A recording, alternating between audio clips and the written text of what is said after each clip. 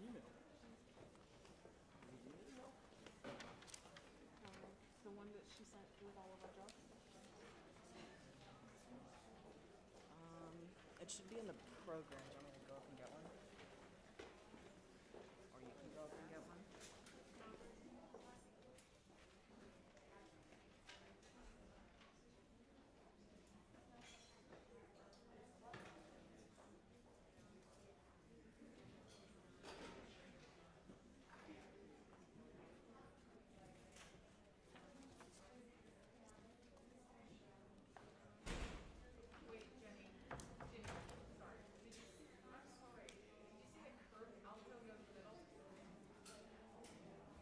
I think so. I know Luke usually sits there. He uses the straight. Like the straight ones? Do you want me to ask? Okay. What? Do you want me to ask before we... Sure. I just forgot what one.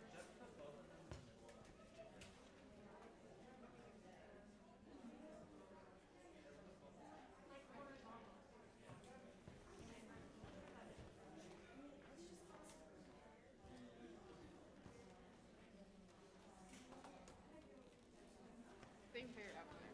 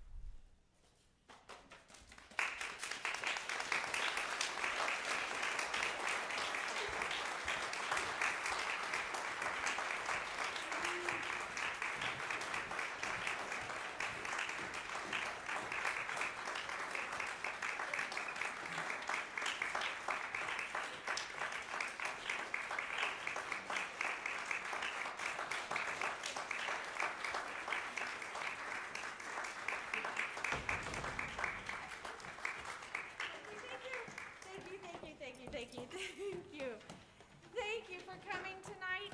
It is so great to be back in this room with all of the students, all of the university students, and the high school students on stage to present our 12th annual Honor Flute Choir concert.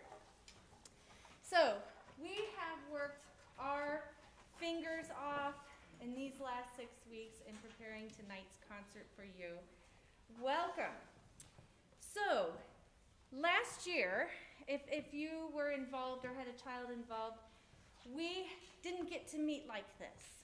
Instead, we got together one afternoon in, I think it was October or November, and we met on the amphitheater in the Greenbelt. And we just played one little song together, and we had some hot chocolate and some cookies, and we were able to get our favorite t-shirts and come together and see each other. And so much in our world has taken place in the last year that thankfully has allowed us to come together safely and productively to present this concert to you.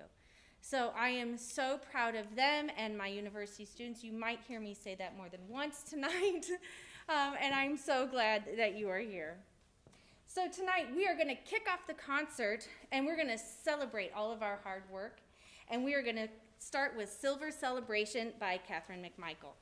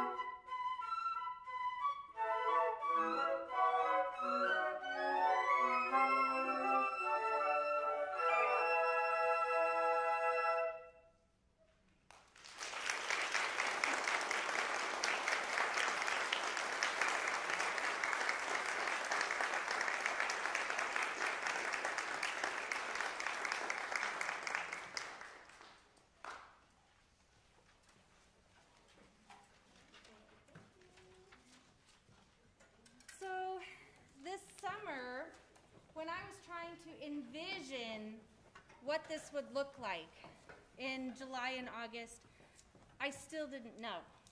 And in September, I still didn't know. And at the end of September, I thought, okay, we can do this. I had everything organized, and if you look at your program, you might see a story emerging, right? We're celebrating, and the next piece is Masques. And Masques have been a part of all of our journeys as we come back into a world together where we can stand by each other. And if you notice, everybody has a different mask on. Some of the masks are store-bought and paper. Paper ones have a cut so that they can put the instrument into their face. Some of these larger cream-colored ones are called Broadway masks, I think, which are more on the professional side. Some schools have given them to all students. They stand further off the face and they're easier and quicker to slide in. Some of these masks I have sewn, or a student of mine has sewn by hand. Some of these masks are new to me. I've not seen before. Their band directors have found them online. You have found them online. And because we have been, what is the word? Resilient, purposeful. We have been able to find a way to come back together in our schools and here on stage to play for you, masked. So please enjoy hearing us play for you with our masks on. Masques by McGinty.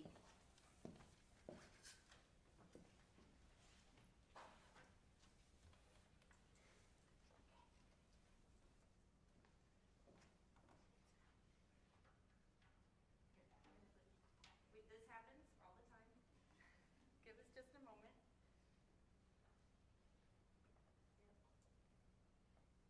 So one thing that has been invented, I'll share with you, is this lovely handkerchief mask.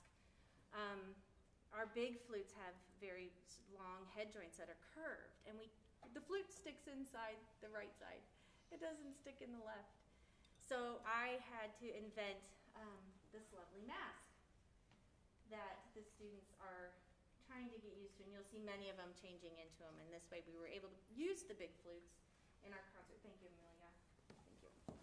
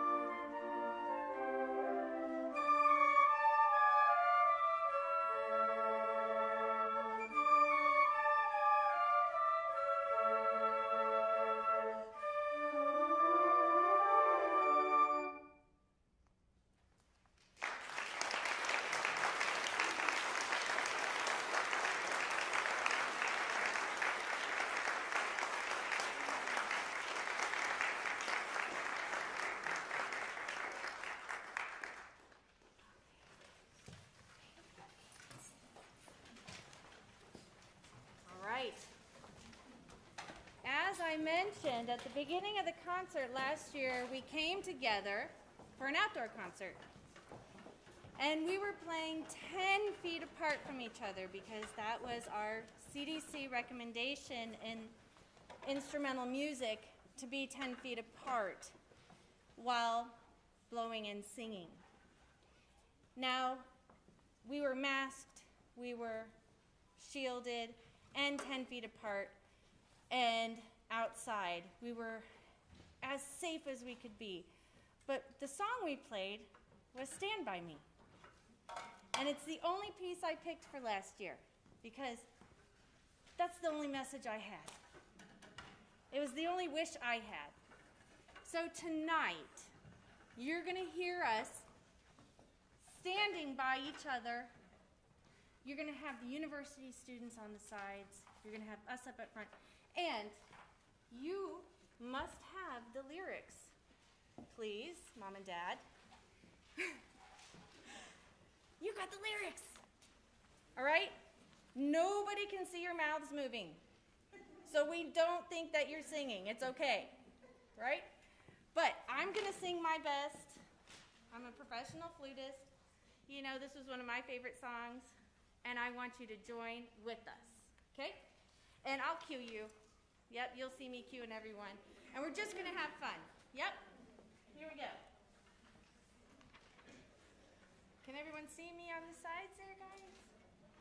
Okay, basses. Here we go. 1, 2, a 1, 2, and up.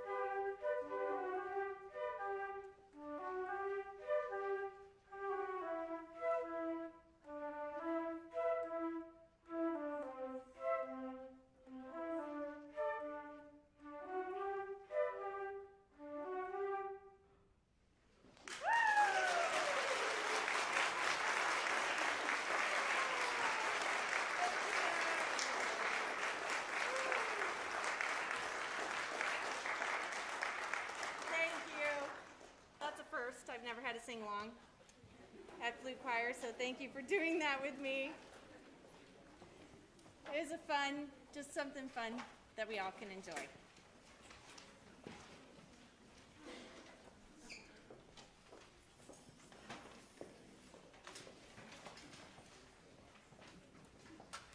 So, in this next piece, students were able to explore lots of new extended techniques, as well as another funky beat in Walk Like This by Clarke.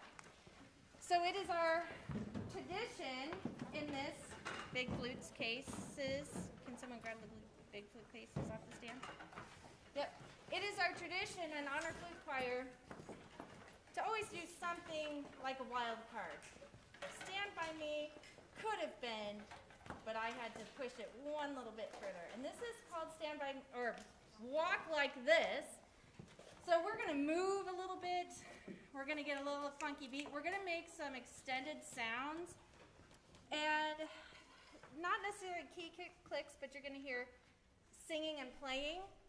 You're gonna hear lots of whooshing sounds. You're gonna hear overblown trills and things like that. And it's just a great fun piece. Clarke is a flutist, a British flutist and composer, and he's got some really fun stuff. And I'm so glad to share this next piece, Walk Like This.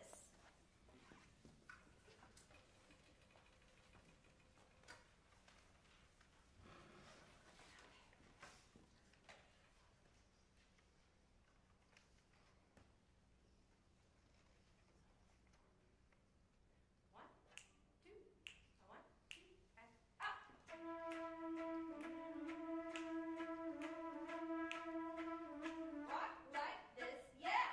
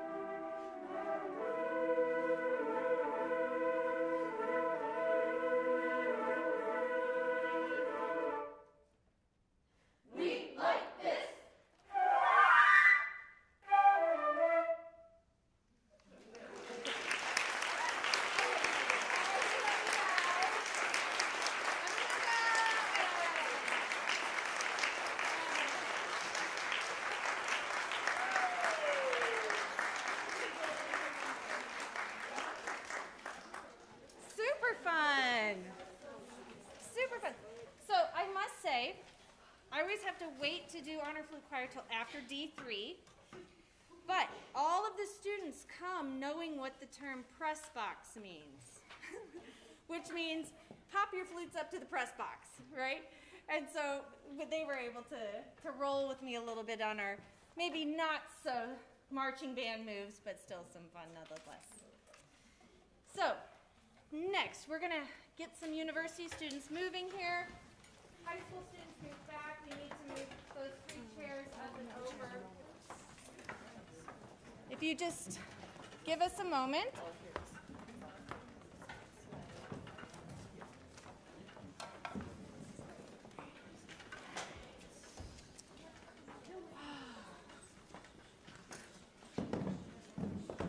Okay, so I'll try to talk a little bit louder. So you're noticing that between every piece, we move a lot. And that is because I believe it is very important that as a flute choir, everyone, if they would like, gets to play a big flute, the bass or the alto. If they want to play piccolo, we can rotate it around. And in the band, the flute always gets the melody, and it's always on top. But I must say, it is quite fun to play the bass line sometimes. And so being able to move from part to part is a very important aspect of this group and the experience that we have. Learning to hear an inner voice and how that fits in with the melody and the bass line gives us more experience than just the flute part in the band. So today, or right now, the university students are joining us for the second time, and we're going to be playing For the Beauty of the Earth by John Rutter. How many of you know John Rutter through singing in choirs or maybe attending Hymns of Thanksgiving? You may have heard some things there. Yeah. John Rutter, and if you want to go home and listen to more of this, just put his name in YouTube or iTunes or Spotify, anything, and you'll hear his exquisite choral music. So For the Beauty of the Earth is actually a choir piece. I first learned this piece when I was a sophomore in high school, singing the alto line. And my dear friend Matt Johnston, who owns Allery Publications, wrote this arrangement for flute chorus, which is alto, soprano, tenor, bass, and flute choir. And flute choir has the moving notes, and the flute chorus has the vocal lines. The high school students tonight will be playing the vocal lines, and the university students will be accompanying them with the flute choir piece. So this is just kind of a lovely insertion, just a nice little meditative piece, For the Beauty of the Earth by John Rutter and arranged by Matt Johnston.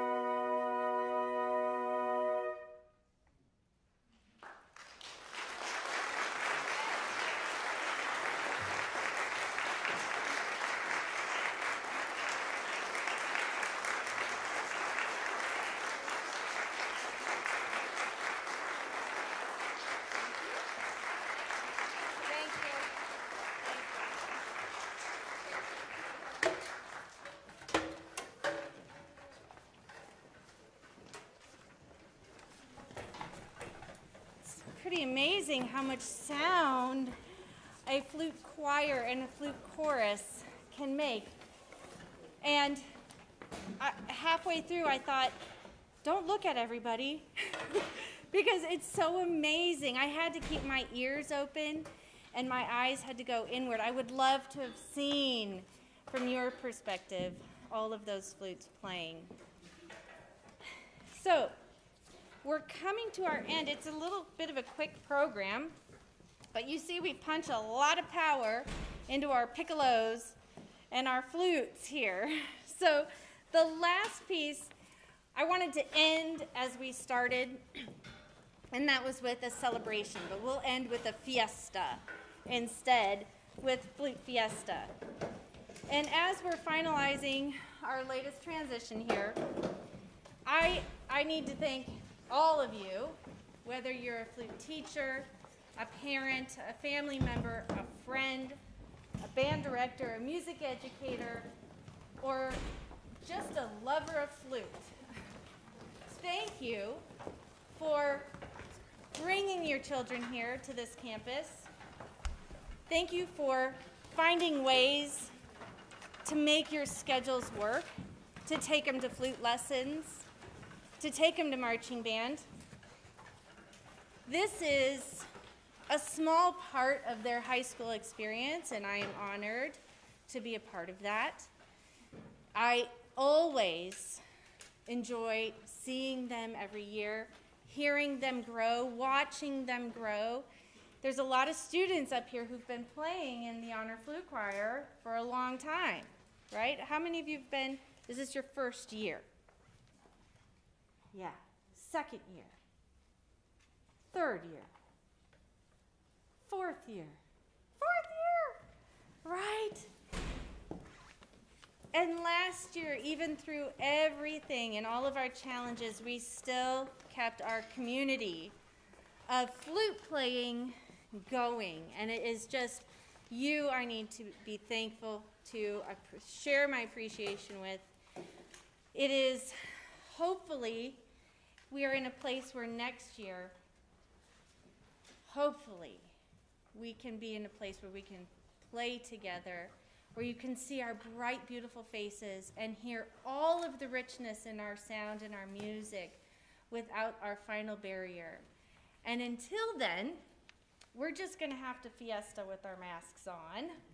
So please enjoy this final piece, Flute Fiesta, and thank you so much. One last thing. Since this was our last piece, and I know it's going to go crazy at the end, I do want to tell you that at the end, and after we congratulate our wonderful musicians, we'll take a picture on stage, and we will sit, and you'll be able to snap a group shot of us looking a little bit more formal. And I'll share a few more details at the end, but thank you.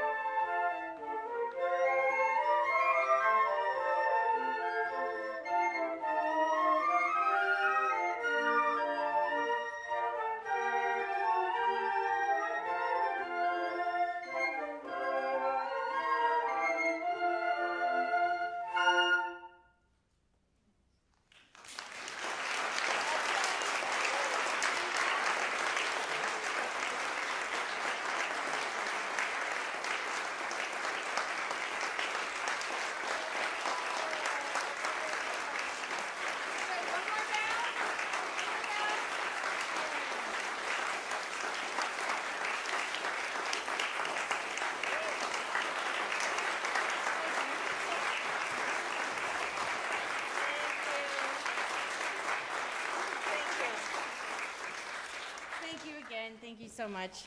Such a joy. So, what I would like to do is get the students here. John, maybe a light if we can. And thank you. And let's do at least one picture, or a couple pictures. Can you help me get that off for a second? With the group. So, high schoolers, if you can put your stands down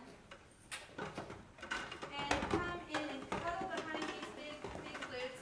And I'm happy to have someone sit. Yep, come around. Come. Yep. I'm gonna take that sucker. Yeah, move that. So after the concert, this is a flute that lives in my office all year. And I will bring this back to the band room where you can grab your flute students, and if they would like to get a silly little picture with this, or if you would like a picture with the flute, you can. But why don't you guys cuddle in just a little bit closer so we can stand by each other. Yeah? Come on in. Yeah? Good. I can't see Haley.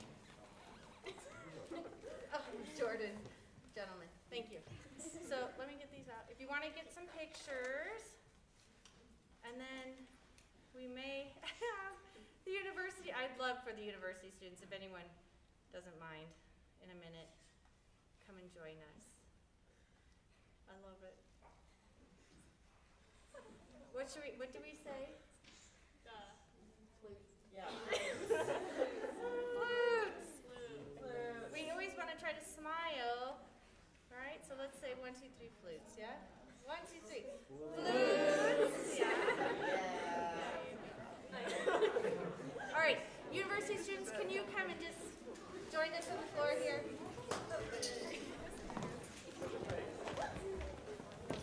Have a seat. Have a seat. Here, you guys hold on to the floor. I'm so much taller than you, only because I have to kneel. Amanda, I'm trusting you on. Yeah.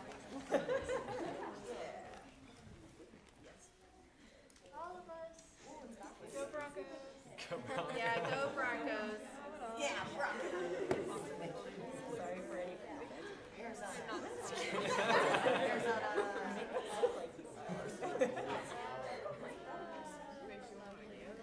Okay.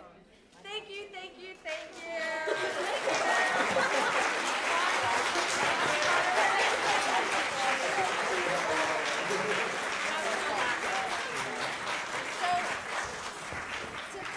So, to find the band room, if you exit, I'll have the students all exit back here. If you exit upstairs and take either the elevator or the stairs down, and then go straight back, B125. We'll meet you there.